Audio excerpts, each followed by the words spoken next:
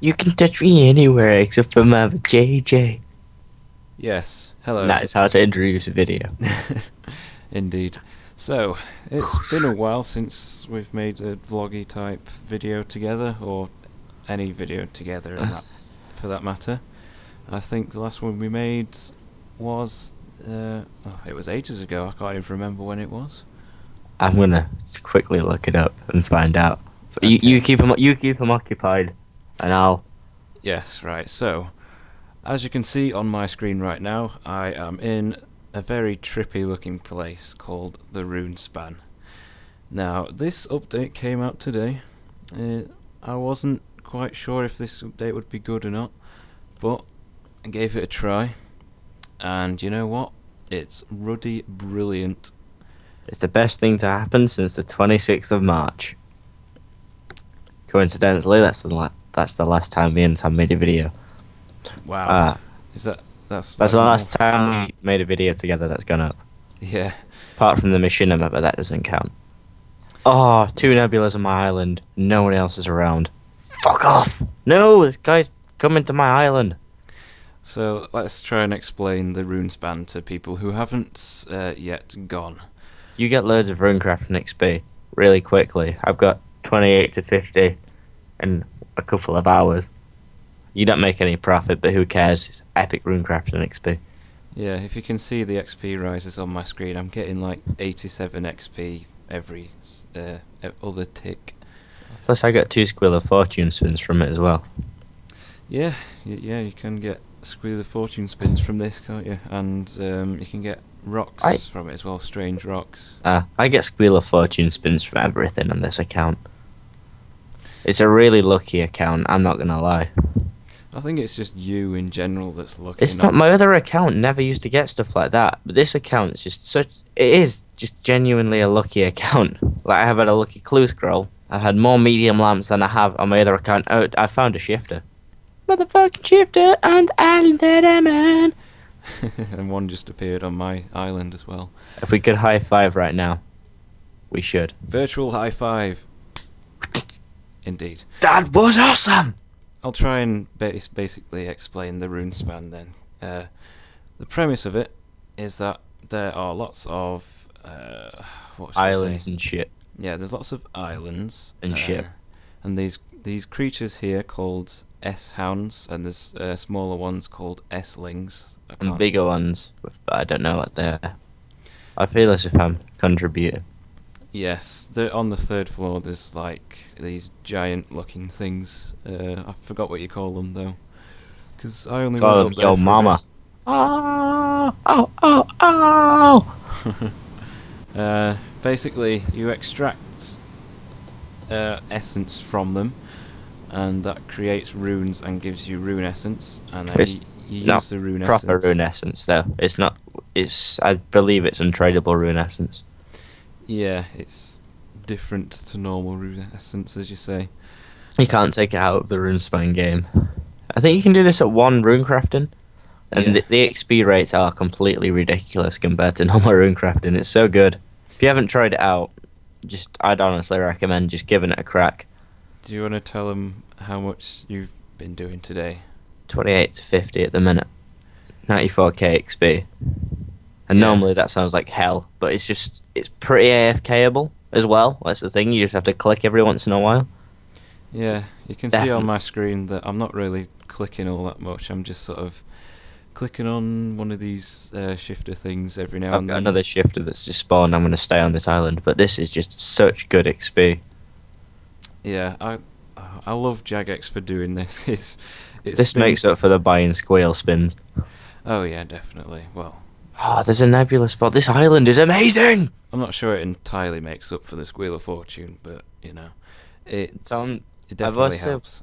Yeah, I also challenged Tom earlier on to do as much rune span as he can without leaving, so he collects as many runes and rune essence as possible. I think that would be quite interesting to see, especially if there might be a limit on it. I don't think there would be, but Well, I don't well, know. eventually there would be. But There'll not be a limit on how many runes you can have, other than like 2.14 bill or whatever it is. That's like the maximum number for any item. But yeah, it'd be interesting to see how long I can actually stay here without getting bored. I've been here all night so far, and I am just completely loving it. It's quite a lot of fun to say how little you have to click. And it looks awesome as well. I presume you're playing in high detail. Yeah, you'll be able Looks to... really good in high detail, from what I saw. Yeah, we were watching RuneShark's live stream earlier, weren't we? When Oh, it first came out. Yeah, that was pretty neat. And getting to experience it firsthand is pretty cool.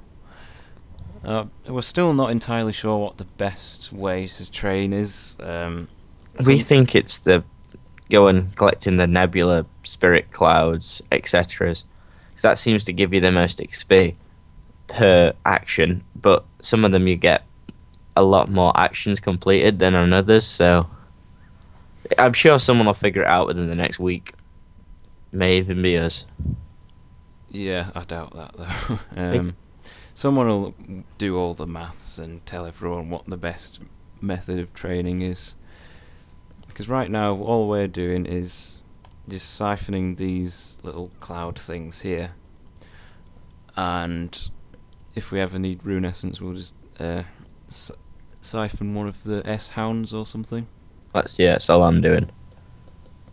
And whenever there's a wizard, well, I do the wizards that you go and help out, usually. I can't be arsed. But yeah, James can't be bothered, so... I'd rather just AFK and watch something. Well, that's Windows 7. That's the beauty of this update, though, I suppose. If you don't want to pay much attention, you don't have to. No, you just sort of click and then do something else. Whereas if you want to actually play the game properly... If you want to actually go at runecrafting, then you are retarded. But it requires a lot less clicking and shit. Yeah, I've barely clicked during this video, and I've no idea how long we've been going. And I've just hit 3,000 points, which is pretty nice. Nice. I'm so close to 51 runecrafting. It's just so nice being able to get decent runecrafting XP. Because the skill was ridiculously slow. And they did nerf effigies, which was the only feasible way of getting decent XP per hour doing runecrafting, so good job, Jagex. Yeah, good job. Now all they need to do is sort Slayer out. Slayer's gonna always be slow, though. Doesn't have to be, though. Yeah, it does. Well, some people might have argued that for runecrafting, but look what happens there.